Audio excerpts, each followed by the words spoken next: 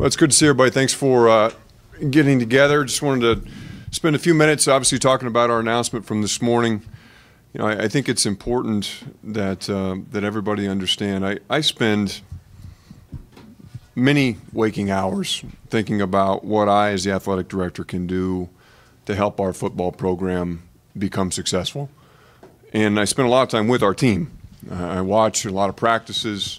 I study every game, the film after the games are over. I spend time with our staff. I see the work that they're doing to develop our players. I see the plans they're putting in place around the program. I have an insider's look at what's happening in Illinois football, and I have had that look now for the last 3 years. And today's announcement, I think, is really a culmination of that assessment. I recognize that we're not satisfied in any way with how many victories we've been able to post over the last 3 years. But I also see the progress that we've made. I've had the opportunity to study and look at this team and see the way that we have grown as a program, the steps that we put in place. And I recognize what the situation was when we arrived 3 years ago. I do think that stability is incredibly important when you find the right leadership. And I believe in Lovie Smith. I believe in the head football coach. I believe in the people he's put around him. And I recognize that we are entering into, I think, a hugely important offseason. I think that we have identified a group of staff members who are key to our future success. I think we've identified a core group of players who are coming back who are key to our future success. In addition, I think we need to go out and attract some new faces to that coaching staff, and we need to be able to go out and recruit a few key pieces on the roster, whether it's from high school players, transfers, fifth-year players.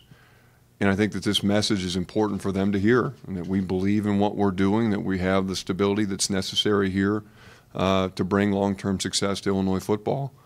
And so as we evaluated different strategies heading into this offseason, this is the one that we believe puts us in the strongest position going forward to ultimately bring that success to Illinois football.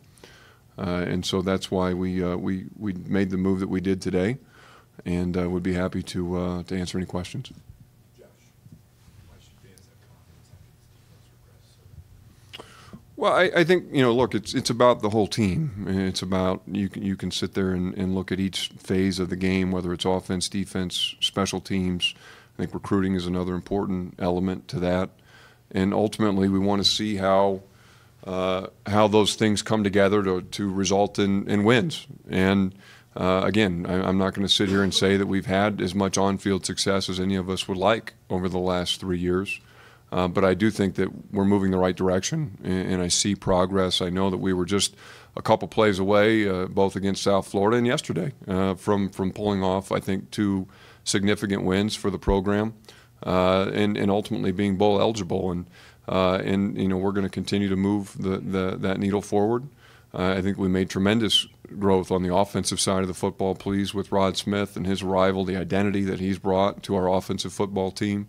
I think that we put out a good group on the special teams side, and obviously we didn't do the things that we wanted to do defensively throughout different parts of the season. But even yesterday, I think you look at the game, and again, we gave up some rushing yards, but the team stepped up when they needed to and was opportunistic and put us in a position to win the game down the stretch. And I think there's opportunity there to continue on something that ultimately will allow us to be successful. Josh, regarding yesterday, did you already have your mind made up pretty much what you wanted to do, or did the events of yesterday kind of solidify that last night? Clearly, we'd already put together a strategy. We knew the direction that we wanted to go. I think that the results from yesterday only helped strengthen that decision and further, in my own mind, cement that call and to move forward in this way. Identifying this as the strategy you wanted to pursue, what made the timing of doing it after a third season? I think there's a couple things at play there. Anytime you get a coach, especially in football, men's basketball, where they have less than 4 years left on their contract, you start to leave them open to some criticism or vulnerability in terms of recruiting, certainly. And so we thought that after this third year was important to send that signal. And then also I think that it's an important time as we head into this recruiting cycle. The December recruiting period will open on December 19th. We've got 3 intense weeks here of recruiting in front of us. We all understand that the negative implications that a particular narrative could have on those efforts. If we allow that story to continue unchecked, that coach is in trouble, that Illinois doesn't have stability, I think that damages our ability to go out and recruit high-level players, to recruit high-level coaches. And we're into a phase of our year now where those are some of our most important tasks. And so coming out strongly today, we think was the right move to be sure that those people who are making those decisions here over the coming weeks recognize that there's an administration here, there's a university here that believes in what's happening with Illinois football and is anxious to have them come on board with us. 2 extra years at the end of the contract change any of the buyout? Yeah, we're still working through some of those terms. We'll bring those to the board for their vote at their January meeting. But I do think this won't be a new contract. It's largely the same contract. We're not tearing up what we have, but we'll add some years to the end. We're still working on what some of those terms might look like. I don't anticipate any significant salary increase as part of the extension, but again, we'll work through some of those in the weeks ahead.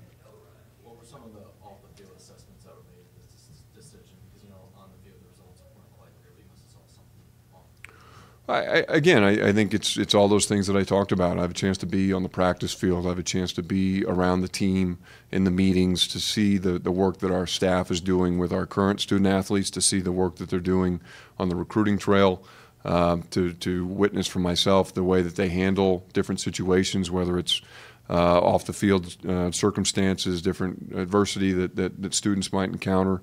And so you get a lot of contact points with a football staff over a period of years. I interact with them truly on a daily basis, and so you have all kinds of opportunities to form those opinions and to use to ultimately justify these judgments. But again, I think all those things in summary, to me, gave me great confidence in the way that we're headed, and thought it was important to send Coach into this offseason with strong support so that he can go out and continue to make the program better. Josh, you have 6 blowout losses in Big Ten play. Why do you think Illinois is closing the gap with the rest of the Big Ten? Well, again, all I can do is continue to repeat the things that I've already said.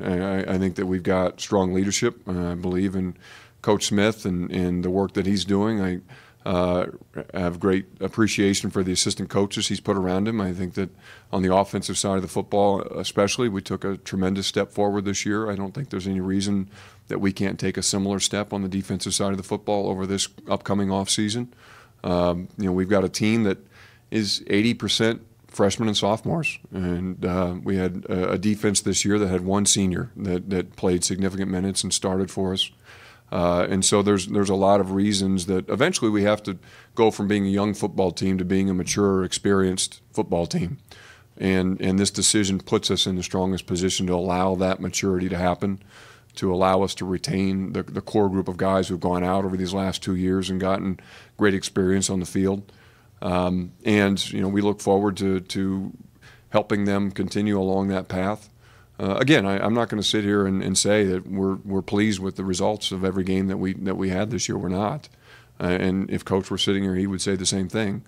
But we do think that there are a lot of good things happening. We went through significant injuries this year. I think that's one of the untold stories of the season.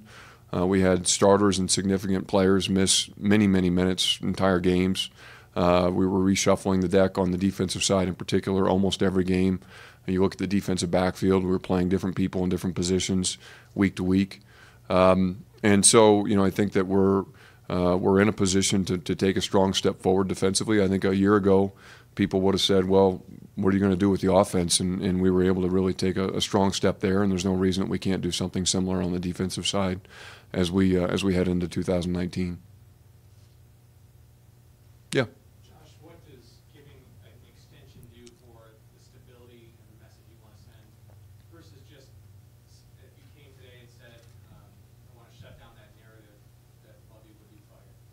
Yeah, again, I think it's the old saying, actions speak louder than words. And we had a number of different ways we could have approached this today.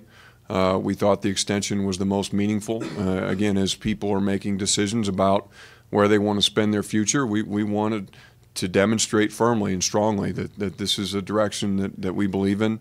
This is a person that we believe in. This is a program that is on the rise.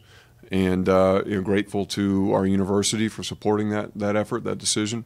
Looking forward to meeting with the team tomorrow morning as they're in their postseason wrap-up, and I assume most of them will hear the news today, but talking with them tomorrow myself about our reasons for the decision, our belief in the work that they're doing.